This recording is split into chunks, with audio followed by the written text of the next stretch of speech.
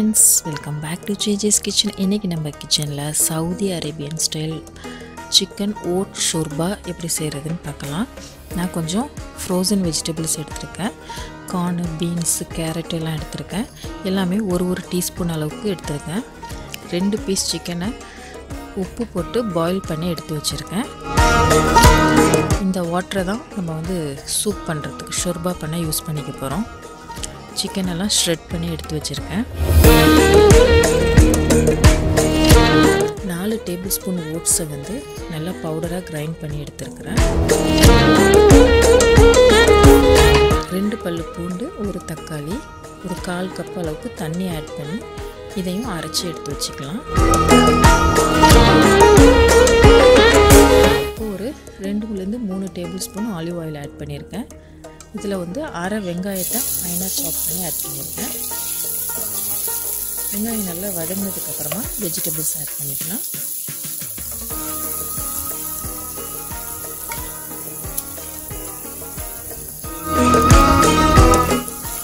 வெஜிடபிள்ஸையும் நல்லா வதக்கிக்கலாம்.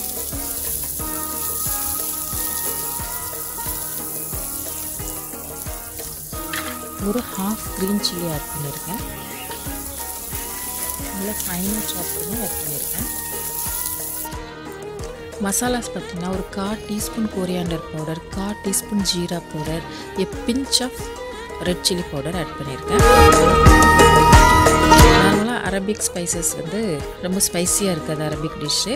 இந்த வந்து மிளகாத்தூள் நமக்கு கொஞ்சம் எக்ஸ்ட்ரா வேணும்னாலும் ஆட் பண்ணிக்கலாம்.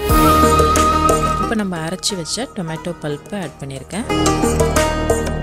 ஸோ இதுவும் கொஞ்சம் பச்சை வாசனை போக நல்லா வதக்கணும். வதங்கினதுக்கு அப்புறமா நம்ம வந்து வாட்டர் ஆட் பண்ணிக்கலாம்.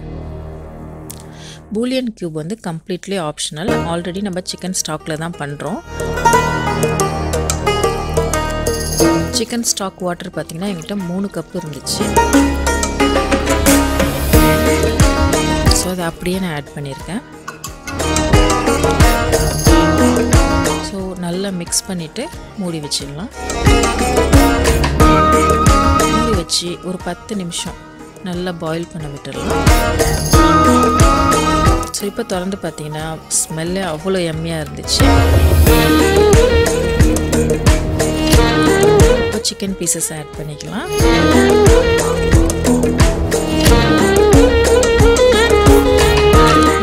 ஓட்ஸை பவுடரை ஆட் பண்ணப்போ ரொம்பவே நல்லா வந்து லம்ப்ஸ் ஃபார்ம் ஆகிடுச்சு. நீங்கள் அரைக்கும் போது ஓட்ஸில் ஒரு 1/4 கப் தண்ணி சேர்த்து அரைச்சி ஆட் பண்ணுங்கள். லம்ப்ஸ் ஃபார்ம் ஆகாமல் சூப் வந்து சீக்கிரமே ரெடி ஆகிடுது.